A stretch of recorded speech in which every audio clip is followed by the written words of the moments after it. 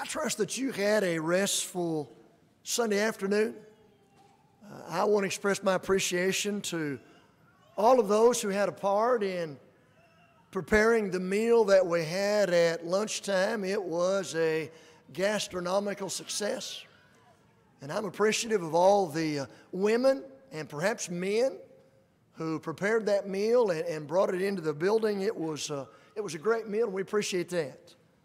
We're blessed tonight to have visitors with us, and I know the congregation here is grateful for the attendance of all, some from the community, some from other congregations.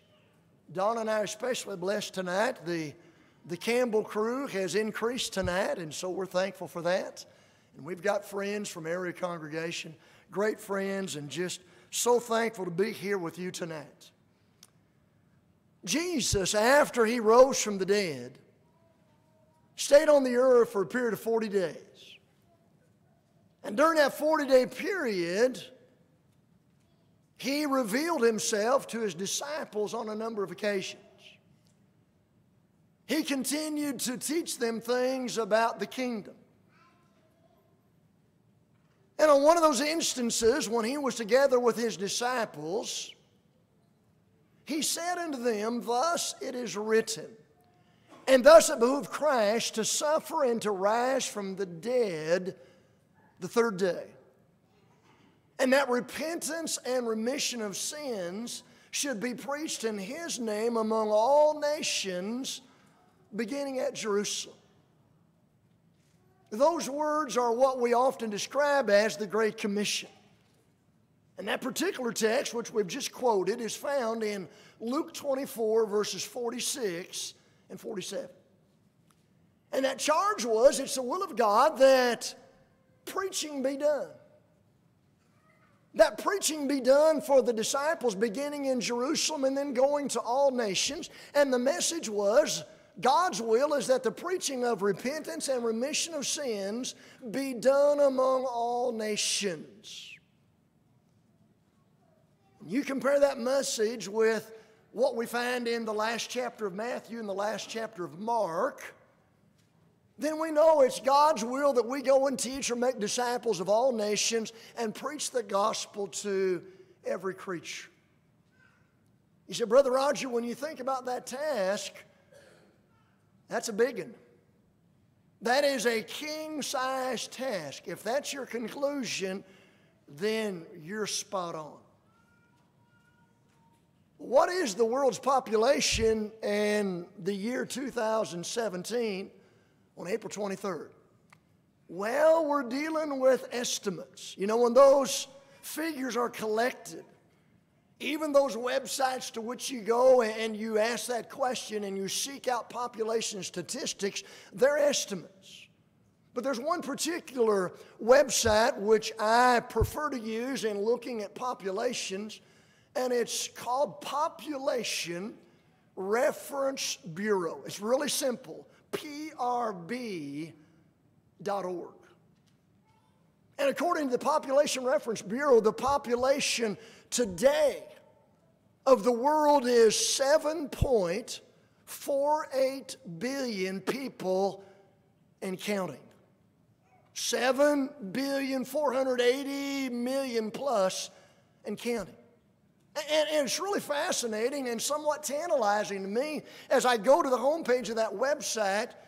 When you scroll down on the left side of the website, there's a counter. And that counter is clicking all the time with an estimate of the change in the world's population. In 1 minute's time, 109 people die on average. The population of Bremen, according to that lady that talks back when you ask questions to Google. Yesterday afternoon, when we say, "What's the population of Bremen, Georgia?" The population of Bremen is 6,000 approximately. On average, 6,000 people die every hour. A little more than 6,000. So basically, in the time that we're together tonight in this service, on average, population of Bremen, that statistic is wiped out. And the great majority of those folks are headed to eternal perdition. So as you look at this clock, this counter on this prb.org, it's changing. And you can set your clock, or whatever timing device you want to use. And right now, here's the way that thing works. 1001, 1002, 1003. In 3 seconds, the population increases by 5. Well, you stick with it.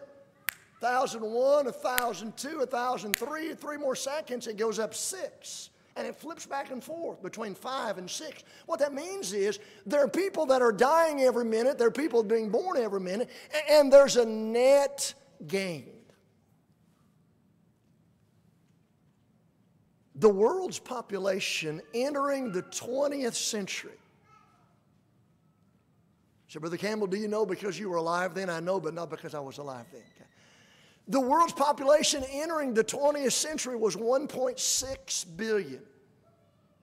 Isn't it interesting that 100 years later, when the world entered the 21st century, those numbers were reversed. We went from 1.6 billion to 6.1. In the lifetime of many of us, the world's population for the first time reached 3 billion in 1960. So you got thousands of years from Adam and Eve until you get to the point where the world's population at one time was 3 billion. And then from 1960, it only took 39 years to 1999 to get to 6 billion. And that number is on the increase. And so best rough guesstimate right now is the world's population will hit 10 billion if the world stands in about the year 2053. So that task of teaching the gospel among all nations, that is among every ethnic group, and preaching the gospel to every creature, that task is a big one now, and it's becoming larger with each passing day. But we know this. We know the God of heaven is a God of fairness, and He would not call upon His people to do something that is impossible.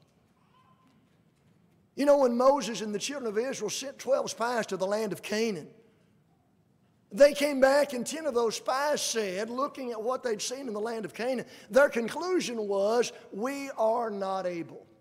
We're not able to go up there and conquer those folks. And you recall, on the other hand, there was Caleb and Joshua, and their message was, we are well able, let's go up at once. And so it becomes not a question of, is the task a large task? It becomes a question of, are we ready to tackle that, God being our helper? And so tonight, we want to talk about rekindling the fires of evangelism. I was explaining to one of my grandsons this afternoon, the Bible says, let brotherly love continue. Now, in order for that to happen, you have to start with brotherly love in existence for it to continue. So for the fires to be rekindled, rekindle means to renew again or stroke up the fire again. There has to be a fire.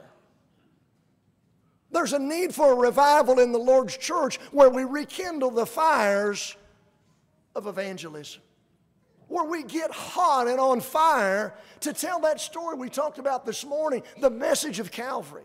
And to tell that story we talked about this morning, the Bible's the greatest book in the world. It doesn't do the world any good for us to come together and keep that message a secret and say, well, let's preach to one another that Jesus died for our sins. Calvary is a wonderful message. It doesn't do the world any good for us to proclaim to ourselves the Bible is the greatest book ever. It does the world good only when we go and proclaim that message to them.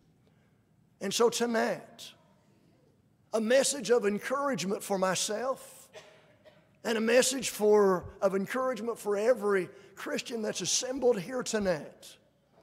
And that is, let's try to rekindle and keep going the fires of evangelism. Now, I'm going to lay down a definition of evangelism tonight, and I will not waver from it.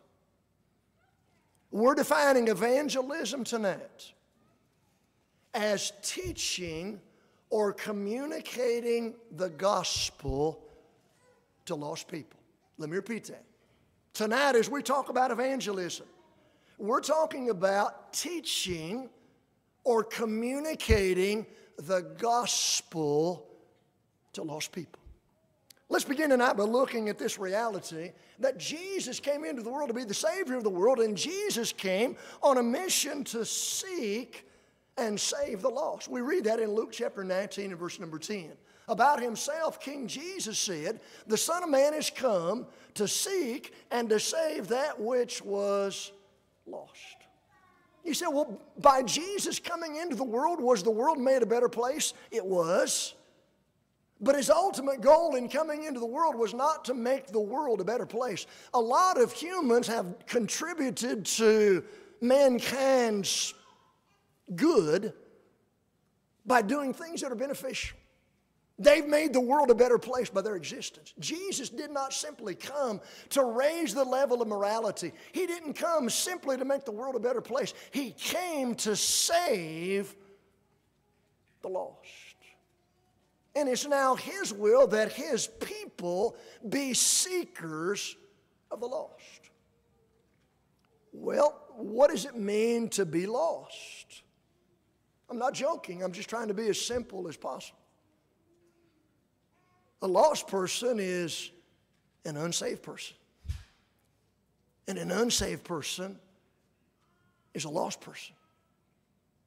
Which makes us wonder out loud which individuals fit into the category of unsaved or lost. Well, we're not talking about finding a list of names. But basically, number one, anyone who has ever committed a sin but is not in the Christ, someone who has sinned and is outside of the Christ, they're lost.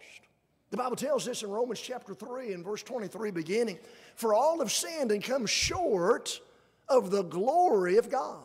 And then verse 24 gives us the good news. "Being justified freely by his grace through the redemption that is in Christ Jesus." That's where redemption is. Well, who said so? God did. And so anyone who's committed at least one sin and is not in the Christ is lost. And the Bible teaches that those who do not obey the gospel of Christ, they know not God and they obey not the gospel of Christ, they're going to be punished with everlasting punishment from the presence of the Lord and from the glory of his power. 2 Thessalonians chapter 1. Verses 7, 8, and 9. So one group of lost people are those who are sinners outside of the Christ.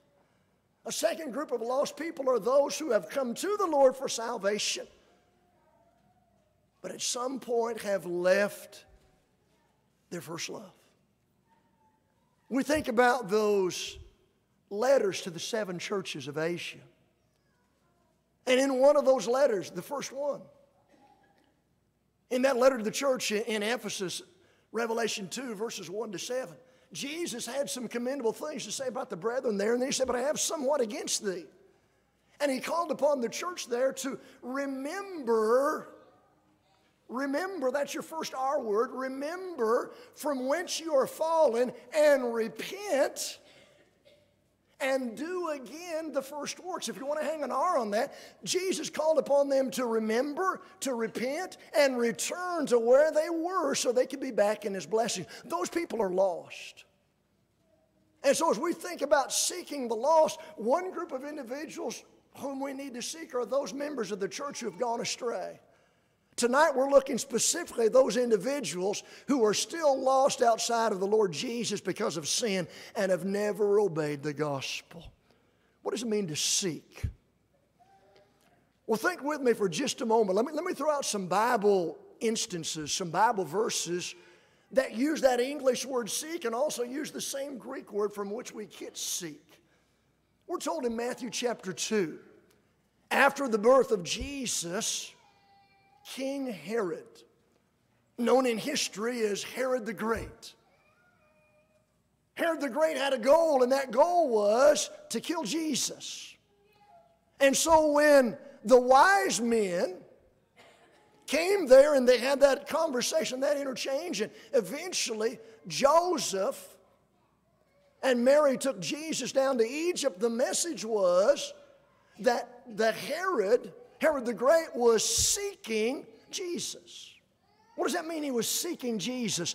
He was trying to find Jesus, and don't you think he put a lot of effort into that? He did. Matthew chapter 13, there's a series of parables that Jesus told. And one of those parables is about a merchant man, a businessman.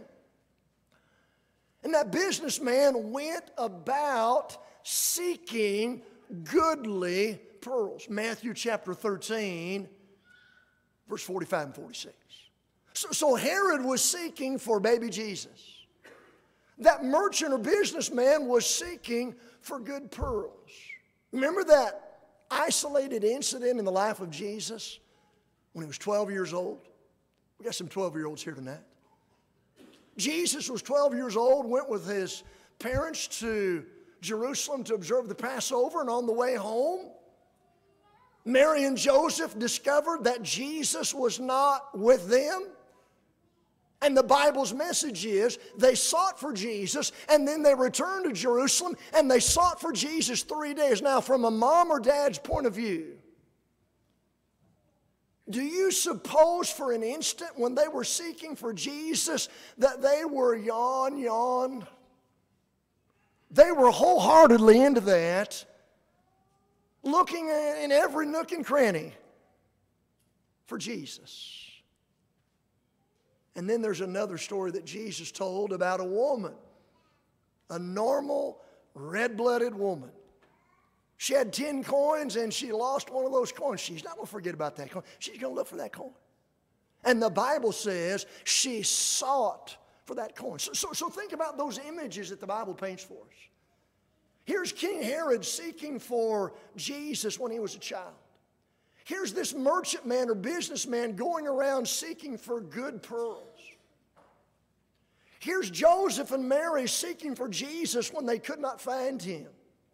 And here's this woman seeking for a lost coin. That's the word the Bible says about Jesus. He came to seek and save the lost.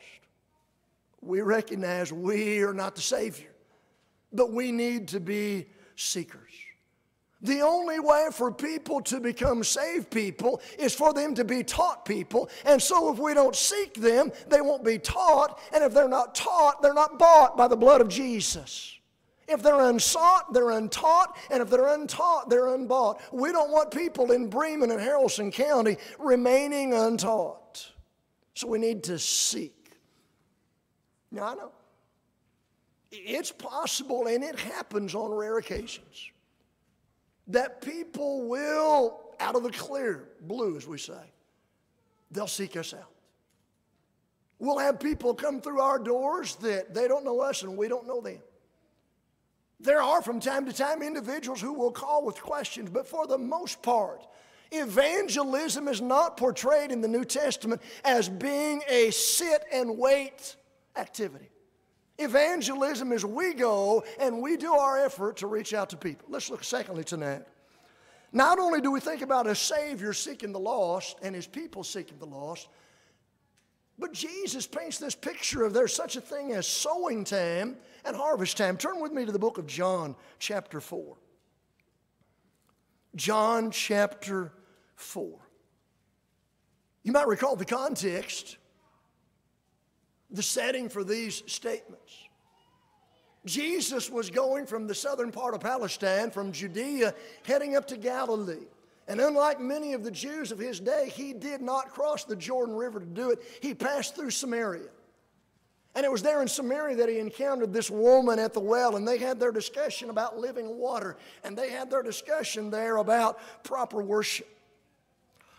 The disciples, you recall, had gone into town to get some food and came back. Look with me, beginning in verse 34. Jesus saith unto them, that's the disciples, my meat is to do the will of him that sent me, and to finish his work. Say not ye, there are yet 4 months, and then cometh harvest? Behold, I say unto you, lift up your eyes and look on the fields, for they are white already to harvest. And he that reapeth receiveth wages, and gathereth fruit unto life eternal, that both he that soweth and he that reapeth may rejoice together. And herein is that saying true, one soweth and another reapeth. I sent you to reap that whereon ye bestowed no labor. Other men labored, and ye are entered into their labors. Now, what was going to happen with the disciples was they were going to be blessed by the earlier efforts that people had done. By the earlier efforts that people had put forth, the disciples were going to be blessed. But here's the idea. Jesus talks about a season or a time for sowing, and he talks about a time for reaping or a time for harvest. He's not talking about sowing literal grain, okay? He's not talking about putting wheat or barley or oat seed into the ground. You say, how do we know that? How do we know he's not talking about a literal planting of a literal seed and a literal harvest of a literal harvest? Well, look again in your Bible there in verse 36. And he that reapeth receiveth wages and gathereth fruit unto what? Life eternal. He's talking about a spiritual sowing and a spiritual harvest. Sometimes an individual or a group of individuals will sow the seed, and the seed, according to Jesus, is the Word of God. When Jesus told that parable of the sower and then he explained that parable, he said very clearly and succinctly, the seed is the Word of God, Luke chapter 8 and verse 11. So here's what happens sometimes. One individual or one group of individuals sow the seed. They work with the person, they work with the family, and they teach them, and there's no visible fruit in the sense that they don't obey the gospel. Well, it may be that original teacher or group of teachers, maybe they move away. Or maybe they pass away. Or maybe that individual or group of individuals whom they've taught, maybe they move to another location. And in the course of time, they study the Bible some more and someone else comes along and teaches them. And so it may be the case that several individuals had a part in helping those people learn and obey the truth. It may be somebody back that was their Bible class teacher when they were still cracker snatchers and cookie crunchers. And maybe they grew up coming to services under somebody's tutelage and under someone's mentorship, and they grew up and then they never obeyed the gospel and they move away or they got busy, and then later on someone comes and teaches them. Many times it's not a one-person effort, is it? It's everybody working together on the same team. And you know, a whole lot of good can be accomplished when nobody's concerned about who gets the credit. We want God to get the credit, right? We want God to get the honor and the praise. And so sometimes you or I might sow the seed and the fruit may not come for years and years. A number of years ago, I went out in the community, and I'm going to be honest about it. I did it because it was a requirement in school. I was required in school to try to set up a Bible study. That's why I went. That's pretty brutal honesty, but that's the way it was. So I went out in the community where we were living at the time and set up 2 or 3 Bible studies. People started taking correspondence courses, and one of the ladies finished it, but we had 1 or 2 studies, and that was it. 7 years later, I saw that woman at a congregation. She said, "Do you remember me?" And we made connection, and in the course of time, after we had left that area, someone had come and taught her the gospel, and she obeyed the gospel. And Jesus said, we rejoice together, regardless of who does the teaching. We rejoice together regardless of whom it might be there at the tail end. You know, we have gospel preachers among us tonight and elders and workers in the church from other congregations as well as here at Bremen. You know, there have been a lot of instances where somebody else had done the teaching for weeks and months and years, and we just happened to be there in the right place at the right time, and we went and talked to that person, and they obeyed the gospel, and somebody says, "Wow, you are special." No, we're not special. Somebody plants and somebody waters and somebody gives the increase, right? God gives the increase. There's a principle of sowing that's found in Galatians 6 and verse 7. The Bible says, "Be not deceived. God is not mocked, for whatsoever a man soweth, that shall he also reap.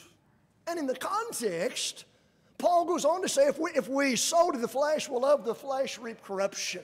If we sow to the Spirit, we will of the Spirit reap life everlasting. But in principle, think with me. If we reap what we sow, and in the spiritual realm we sow absolutely zero when it comes to teaching the Word, how much harvest should we expect to have? Should have zero, right? No sowing, no harvest. It's not possible to bypass the sowing. Someone says, let's get to the good part. There's like some of the folks, and some of them are my wife's grandkids. They went through that food line today, and it looks like the way they ate, they bypassed the healthy stuff and went straight to the sweets. You can't do that when it comes to a spiritual harvest. It's not possible to bypass the sowing and get to the reaping. Now remember what we said about evangelism. Evangelism is teaching or communicating in some fashion, oral, written, whatever, the gospel of Jesus. Where there's no communication of the gospel, there's no evangelism. Now I'm going to say something. I want you to listen. And I don't want your heart to get out of rhythm when you hear this, okay? Door knocking or doorbell pushing, that's not a method of evangelism. Got your attention? Door knocking or doorbell pushing has the opportunity to put you and me in closer proximity to another person. You stand in line waiting for your food at Wendy's. You're in close proximity to that person. Are you evangelizing? It becomes an evangelistic activity when you begin to talk about the gospel or pass along information about the gospel. When you work on that assembly line with someone, that's not evangelism until you use that close proximity opportunity to teach them or talk to them about the gospel. Door knocking or pushing a doorbell puts us in close proximity to somebody. It becomes an evangelistic activity when we talk to them, right? Give them literature, invite them, whatever it might be. Now, I recognize, I've experienced it, I've observed it, I know it. I know with some individuals, we can better connect with them and make a better bond with them when we develop a friendship with them, have some type of camaraderie. Maybe we invite them over to the house and we cook out. They got kids, we got kids, we play some games. Well, let me tell you something. Cooking hamburgers is not evangelism.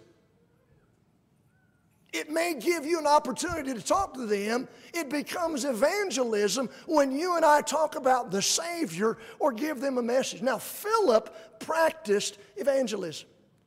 You tell me in the book of Acts, when you read about evangelism, what comes to your mind? Paul and Silas and Timothy went to Philippi and had a cookout. We're not at all downplaying the benefit of getting connected with people. I'm just saying, don't call playing cornhole evangelism. There's no cornhole evangelism.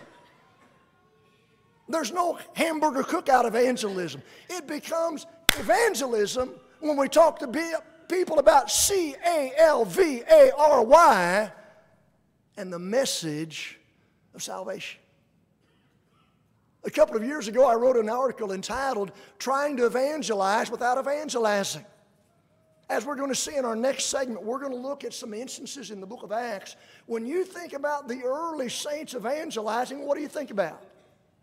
When we send our brethren from here, when some of you go, when we send them to Nicaragua, when we send them to Jamaica, when we send them to India, when we send them to Australia, when we send them to wherever it might be, do we send them over there to drink tea and have crackers and make friendship for 10 days and come? We teach them to evangelize. Talk about Jesus and His salvation. You say, well, maybe not everybody's ready to hear that message. There's such a thing as being wise as serpents and harmless as doves.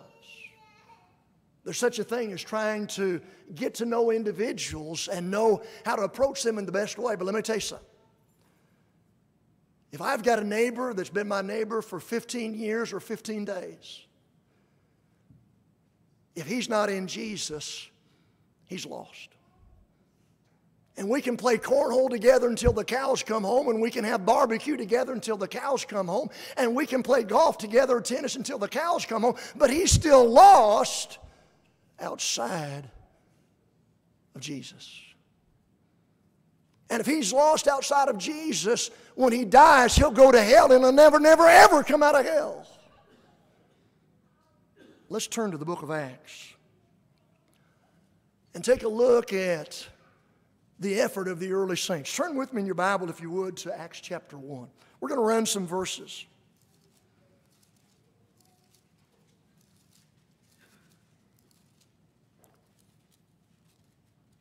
Before Jesus ascended to heaven, He told His apostles, He said, you're going to receive power.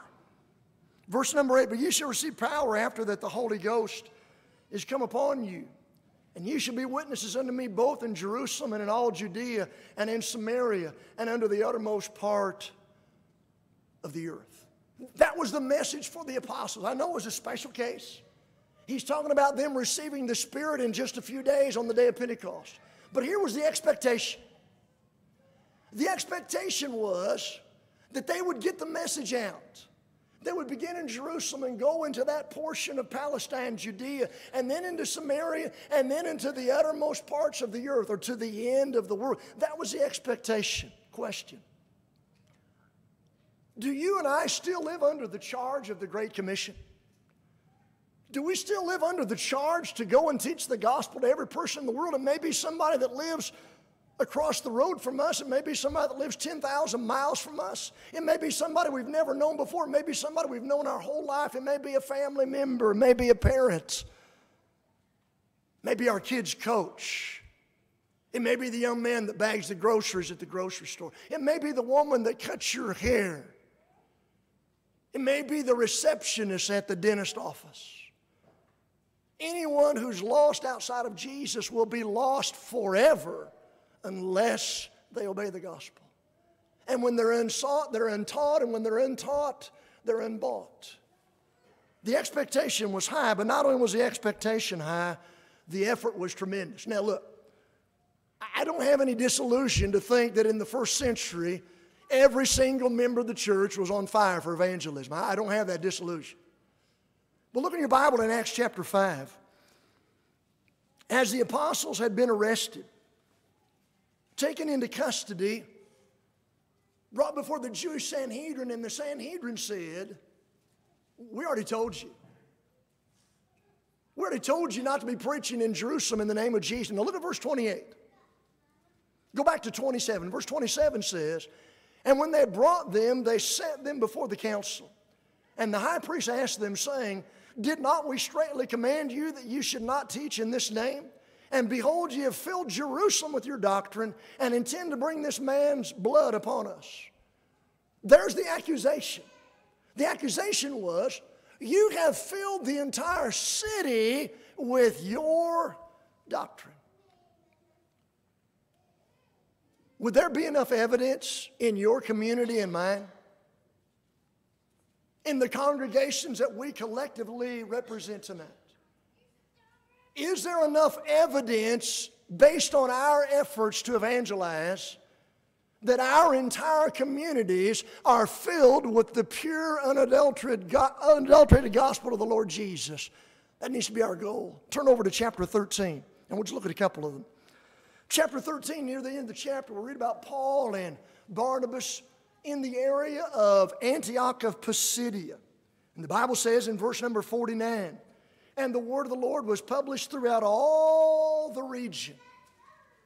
And then in Acts 19 and verse 10, we'll not turn there, but the Bible says in Acts 19 and verse 10, when Paul was doing part of his work in Ephesus, that all those who lived in Asia, we think Asia Minor, part of modern-day Turkey, all those who lived in Asia heard the word.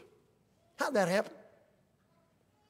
How was the entire city of Jerusalem filled with the doctrine of the Lord Jesus? How was the entire region about Antioch of Pisidia filled with the doctrine of the Lord Jesus? How was the entire area of Asia filled with the doctrine of the Lord Jesus? Sounds to me like there was a lot of effort that was put in. Remember, where there's no sowing, there'll be no harvest. But thirdly, as you study the book of Acts, you see this idea of everyone involved type of evangelism. We're all familiar with the fact that in Acts 7, the death of Stephen is recorded. And then as you start over into chapter 8, we're given these details or additional information about the fact that the persecution against the disciples in Jerusalem was so intense that the apostles decided to stay in Jerusalem, and the other disciples, that is the non-apostles, they left Jerusalem. Now, from a human point of view, that could have been challenging for some of those folks, to uproot their families and move to a new location. But you know what? Something wonderful happened as a result of them being uprooted. What does the Bible tell us in verse number 4? Then they, or those who were scattered abroad, went everywhere preaching the word. Now, it's true in the early chapters of the book of Acts, you and I see the apostles taking the lead in evangelism.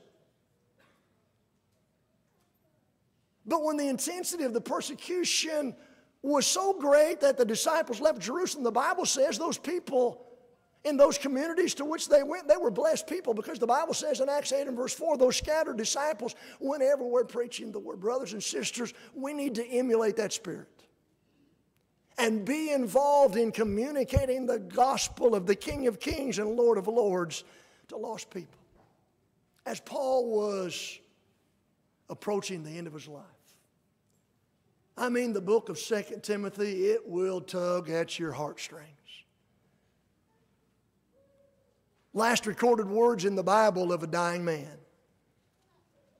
And Paul's message to Timothy was, 2 Timothy 2 and verse 2, the things that thou hast heard of me among many witnesses, the same commit thou to faithful men who shall be able to teach others also. Paul didn't want the work of evangelism to stop when he passed away. Paul understood that Timothy was working as an evangelist, but the work of evangelism is not the work of one person. He knew that Timothy was not a machine who could work 24 hours a day, 7 days a week, and he knew that sometimes preachers lose their voice. So he said, Timothy, what you've learned, you take your knowledge and you take your know-how and you commit that to other faithful men. The word is anthropos, it's men and women, he's and she's. Faithful saints who in turn can turn around and do what? Teach others also. I believe, brothers and sisters, that 2 Timothy chapter 2 and verse 2 is God's plan for world evangelism as long as the world stands. Those who have knowledge and know-how about how to do it, teach others so they can go out and do it also.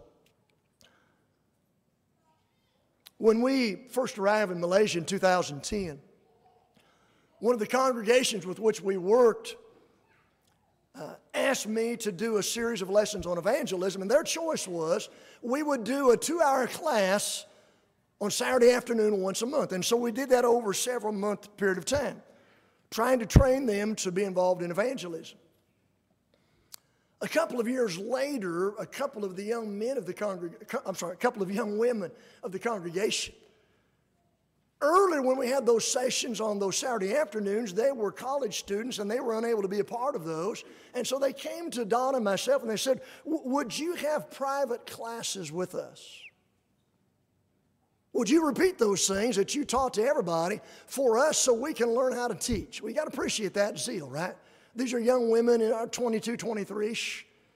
And so they came to our home once a week for several weeks, and we did our best to help train them to teach others. And one of those young women, before you know it, she had a Bible study, and that woman obeyed the gospel. And she said, now, Brother Roger, what do? I said, find somebody else.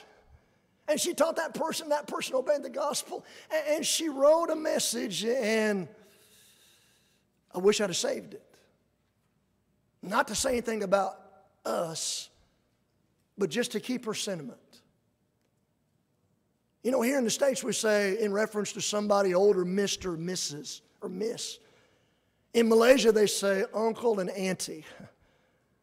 So Uncle Roger, the message came, Uncle Roger and Auntie Donna, thank you for teaching me how to teach others. I never thought I'd be able to do it. But she took the time to learn, and she took the time to practice. And then the sorry thing left Malaysia and went to Singapore, but kept on teaching people. And now she's down in Australia, and those folks in Australia better watch out. She'll be trying to teach them. And so sometimes that holds us back. Sometimes we say, well, I've never done it before. Those who have the know-how and the experience need to help others learn how to do it. I don't remember a specific instance, but I'm saying most likely. Most likely there were times in my early preaching years when I got all over Christians for not teaching. And you know what? I had never taught them how to teach. If we're going to put pilots in the cockpits of the airplanes on which I want to ride, I hope they're trained, right? We don't put pilots in the air that are not trained in the same way. We need to take time to train individuals. I know you've had a seminar here on personal evangelism, but everybody got involved, and then notice this. It was everyday evangelism. We'll not look at those references. But in Acts chapter 5, we read that after the apostles were beaten, after they were threatened, after they were released, they were rejoicing that they were counted worthy to suffer for Jesus' name. And the Bible says in verse 42 of Acts 5 that they continued on a daily basis. They ceased not to preach and to teach in the temple and from house to house. And you follow that. Look, I'm not suggesting, I'm not proposing, I'm not declaring that every member of God's church on a daily basis must be teaching somebody the gospel. But surely, in our congregations, by our collective efforts, surely there ought not to be a day goes by that at least somebody in the congregation is passing along some literature, doing an invitation, trying to set up a Bible study, or whatever it might be. And as you study the effect of that evangelistic effort in the book of Acts, you see in Acts 17 and verse 6, do you know what kind of reputation some of the Christians had? They said in Thessalonica, those people that have turned the world upside down have come here. We read in Acts chapter 19 and verse 23, there was no small stir about that way. So, Brother Roger, what kind of guarantee can you give us that if we try to set up 10 Bible studies, that we'll have 10 Bible studies? Can't do it. What kind of guarantee can you give us if I teach 10 people that 10 of them or at least one of them will obey the gospel? Can't do it. Our task is not to predict in advance which people and how many people will obey the gospel. Our task is to seek the lost and sow the seed.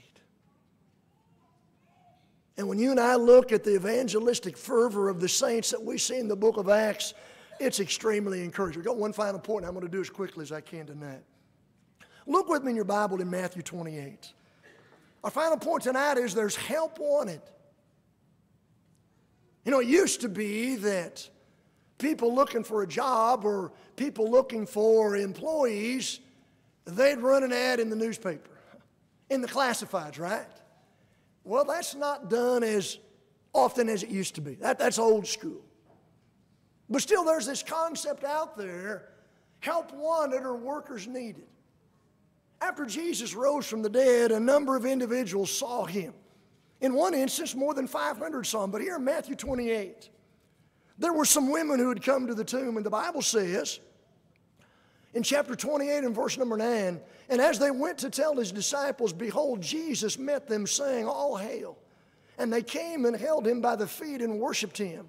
Then said Jesus unto them, be not afraid, go tell my brethren that they go into Galilee, and there shall they see me. And so it's a very, very simple instruction.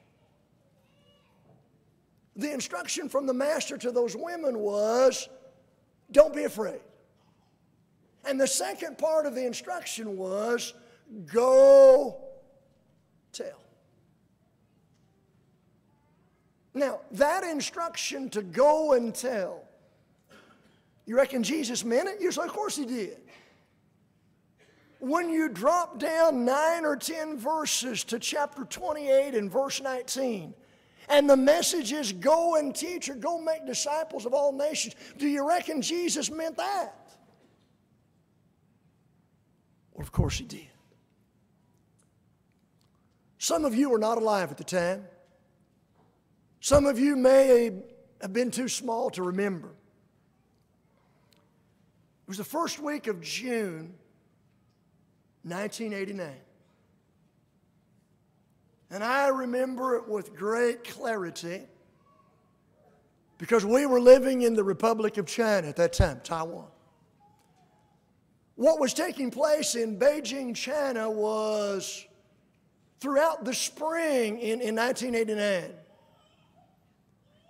There were a lot of individuals who were becoming vocal in their opposition to some government policy. Several university-age students gathered together in tents and protested in a place ironically called Tiananmen Square. Tiananmen. Tian in Chinese means heaven. An is peace, and men is gate or door. The place where they were camping out and protesting was literally the gate of heavenly peace. But if you recall what transpired, it was not a peaceful ending. I believe it was the 4th of June, 1989. The government decided enough was enough. There were those students, there were those workers, and there were just thousands of people. And finally, the Chinese government said enough is enough. And they sent in the tanks and the military, and they slaughtered. Official toll in the high hundreds, estimated by outsiders in the thousands.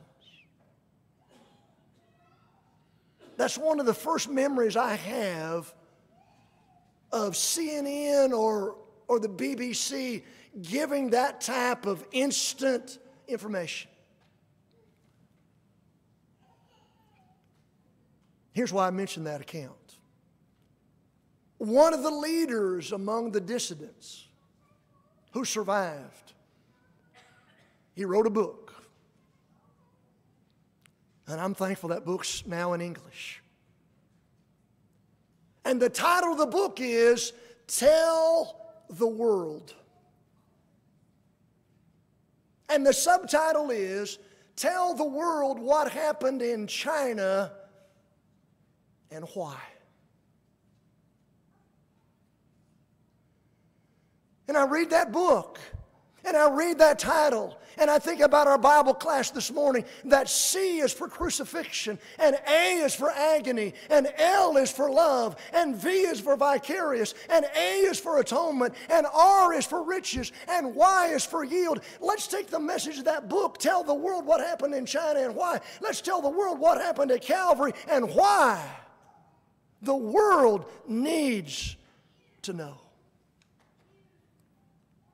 Isaiah looked into the throne room of God and he stood in awe of what he saw. And God asked two questions. God said, "Whom shall I send? And who shall go for us?" And Isaiah said, "Here am I, send me." Isaiah chapter 6 and verse 8. You don't have to go on a ship and cross the lake, cross the river, cross the big pond. You don't have to get on a plane and go everywhere, but God wants us wherever we are. Working with our children at home, working with our grandchildren, working with those in our Bible classes, working with our neighbors, working with our co-workers, working with our family, working with lost people to tell them about what happened at Calvary and why. The Bible tells us in Matthew 9 that Jesus went throughout all the villages. And you look contextually, it's talking about the area of Galilee, the northern part of Palestine. Josephus was a Jewish historian of the first century. And Josephus said at that time in Galilee there were 240 villages. So anytime you and I read in our Bibles that Jesus went throughout all Galilee teaching in their villages and preaching in their synagogues, that was not a 3, 4, or 5 day gospel meeting. That was a huge undertaking. And the Bible says in verse 36 of Matthew 9, Jesus saw this multitude of Jewish people and he saw them as sheep without a shepherd. That's what he saw with this multitude. And then he turned to the disciples, and the Bible says in Matthew 9 and verse 37, he said, "The harvest truly is plenteous, but the laborers are few. Pray ye therefore the Lord of the harvest that he will send forth laborers into his harvest." For there to be a harvest, there have to be sowers. And for there to be sowers, there has to be a heart. There has to be a desire. There has to be the time. I'd like to take time tonight, but I've already lost my time. You might want to jot this verse down. It's Mark 6 and verse 34. There's one incident in the life of Jesus. Other than his resurrection from the dead, there's one miracle in the life of Jesus, and only one, that's found in Matthew, Mark, Luke, and John. That's the feeding of the 5,000. If you're wondering what did Jesus do before he fed the 5,000, if you were reading in Matthew chapter 14, Matthew 14 and verse 14 tells us Jesus, because of his compassion, he healed their sick. That's Matthew. But in Mark 6 and verse 34, the Bible says because Jesus was moved with compassion, he began to teach them many things. We need compassionate Christians. We need people who care about the health needs, the social needs, the physical needs of others. And we really need Christians who care about the eternal salvation of their fellow man. Tonight, we've looked at rekindling the fires of evangelism, a Savior seeking the lost, sowing time and harvest time. A quick glance at the book of Acts, the early saints getting the word out and help wanted. More workers are needed. We look back to Calvary as a source of our hope. And we look to heaven as the fulfillment of our hope. And we sometimes sing the song, "Oh, who will come and go with me? I'm bound for the promised land." Tonight, if you've never put on your Lord in baptism, if you're still yet outside of the Lord Jesus, would you not tonight come in simple faith, turning from your sins in repentance and confessing your faith, and then to arise, to be baptized, to wash away your sins and walk in newness of life? Or as a child of God, if you need to come home, it's God's invitation as you stand and we sing together.